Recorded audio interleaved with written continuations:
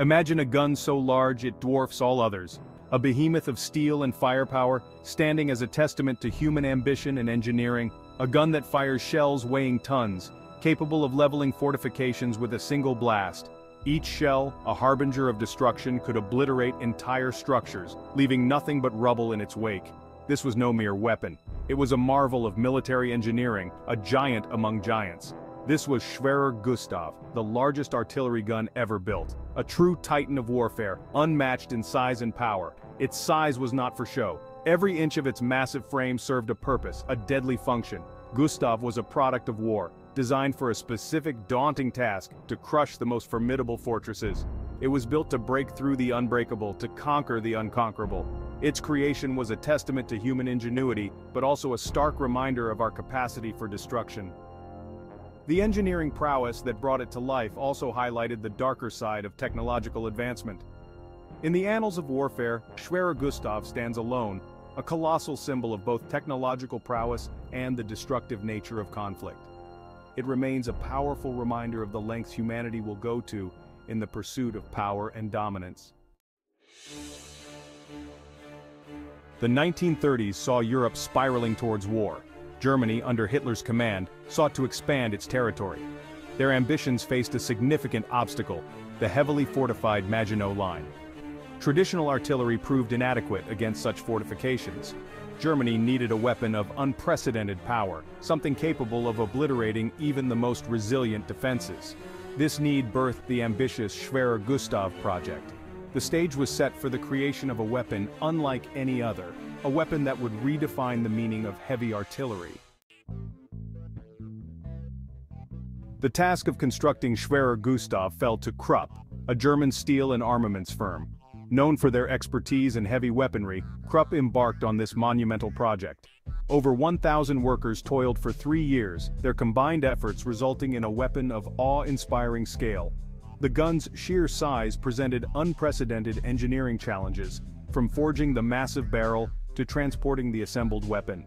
The construction of Schwerer Gustav was a feat of engineering unlike any other, pushing the boundaries of industrial capacity and showcasing the ability to transform ambitious concepts into tangible reality.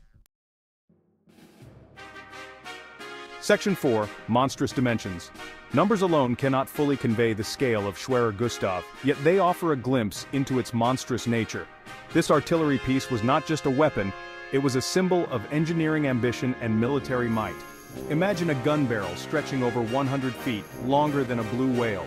This immense length was necessary to house the massive shells it fired. This behemoth weighed over 1,300 tons, equivalent to over 200 adult elephants. Its construction required a dedicated railway system to transport and assemble it. It fired shells weighing up to 7 tons, each capable of delivering devastating explosive power. These shells could penetrate several meters of concrete, making it a formidable siege weapon. Its range, while limited compared to modern artillery, extended over 20 miles. This allowed it to strike targets from a considerable distance, adding to its strategic value. These figures, staggering as they are, only hint at the true enormity of Schwerer Gustav, a weapon that blurred the line between engineering marvel and terrifying spectacle. It stood as a testament to human ingenuity and the lengths to which nations would go during wartime. Section 5. Gustav in battle. Despite its awe-inspiring power, Schwerer Gustav's deployment was limited. Its sheer size made transportation a logistical nightmare. It required a specially designed railway track and over 2,500 personnel for assembly and operation.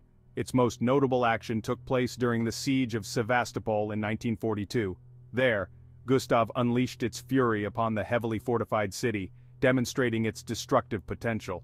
However, its impact on the war's outcome remained debatable. Gustav's story serves as a reminder that technological superiority doesn't always translate to decisive military advantage.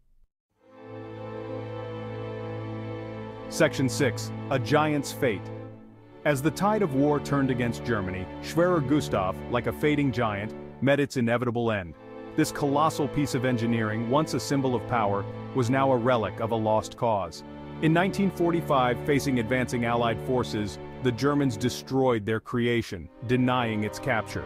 The decision was a desperate attempt to prevent the Allies from seizing this technological marvel. Though its operational lifespan was short, Schwerer Gustav left an indelible mark on military history. Its sheer size and power were unmatched, making it a subject of fascination and fear. It stands as a testament to human engineering capabilities and a stark reminder of our capacity for destruction.